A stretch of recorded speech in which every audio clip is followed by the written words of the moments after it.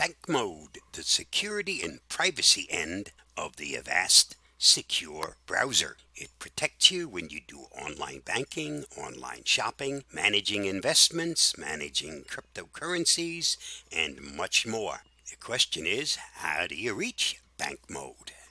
Let's go through it. Whenever you go to a bank site, in this case we're using Wells Fargo as an example, you'll notice once that site opens, you're asked to open it in bank mode. And my suggestion certainly is that you use bank mode.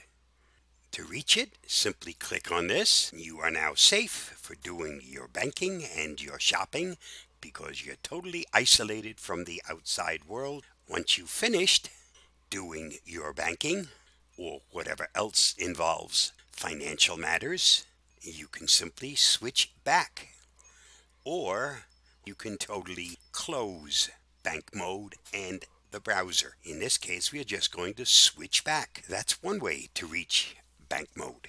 There are several others. Another way to reach bank mode is to open up the Avast Security and Privacy Center. And from here, bank mode, once you click the open button, it will also open bank mode.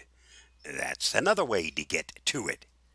There's one more way. You can simply do a right click on the Avast system tray icon,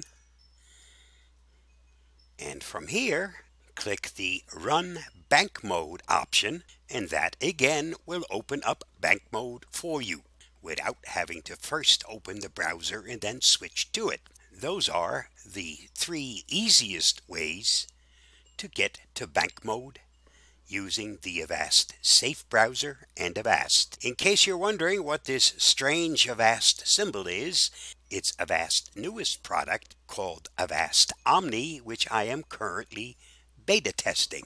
This is just a quick peek at its user interface. But more about Omni in another video. Stay safe, be free. I hope this helps.